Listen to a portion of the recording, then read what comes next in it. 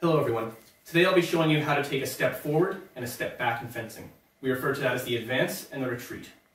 To begin, you'll be en garde. The first step is raising your toe. You might be able to see my toe lifting within my shoe. Then I bring my front foot forward, and as my front foot lands, my back foot springs forward, almost like there's an elastic band between them. You want to keep your steps pretty small. That way you can have better control over your distance. Back steps work similar. I bring my back foot back, and as it lands, my front foot comes forward.